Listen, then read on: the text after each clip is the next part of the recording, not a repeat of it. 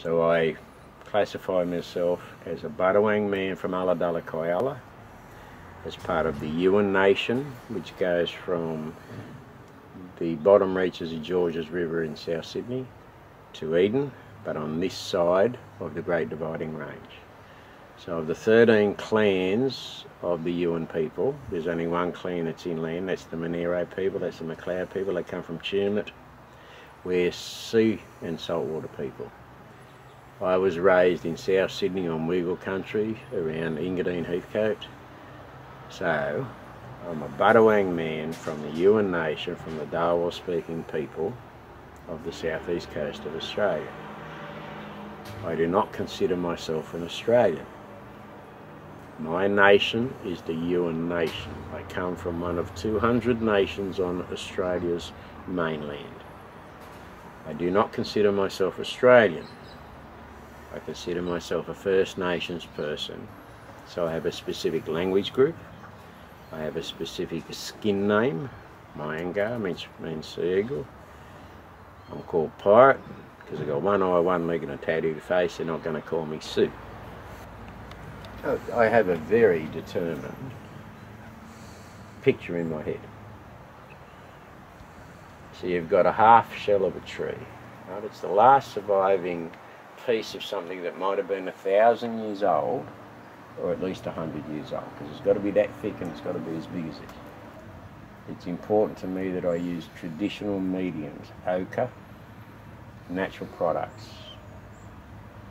No metal, no plastic, no acrylics, no canvas. This is my people's, my interpretation of the local history that I can prove goes for 31,000 years. We have the oldest art tradition on earth. We have the oldest recognised art on earth. We have representations of animals that have been gone for 45,000 years. I see that possibly, if it's recognised, this is a story that is 50,000 times longer than yours. If it's acknowledged, if it's recognised, it may bring in an understanding and an interaction with my local people so we can tell our story, and the financial benefits and the physical benefits and the social benefits then flow into my people. That money will pay for scholarships, it will pay for clean water out at Wreck Bay, it will pay for recognition of the fact that we are just as culturally significant as Europeans here. We have an attitude of acceptance. We don't own this place, we are caretakers. If the local European white community could accept the fact that you are caretakers as much of the sand dunes, of the history of the place, of the animals, of the spirituality, that's what I want.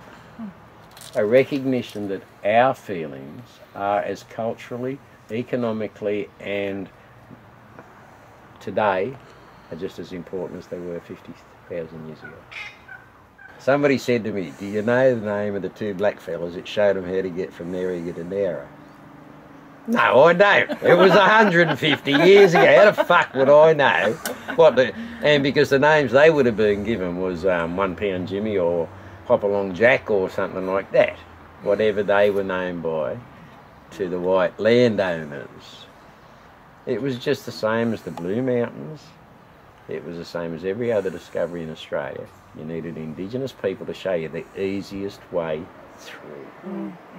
So if you look at the road between Vincentia and Neriga, it follows the Wall Road, it follows the Tomarong Road. It's dead flat. Right. That's why we show this. What it does is it creates positive debate to discuss the history of the place that is as old as human history.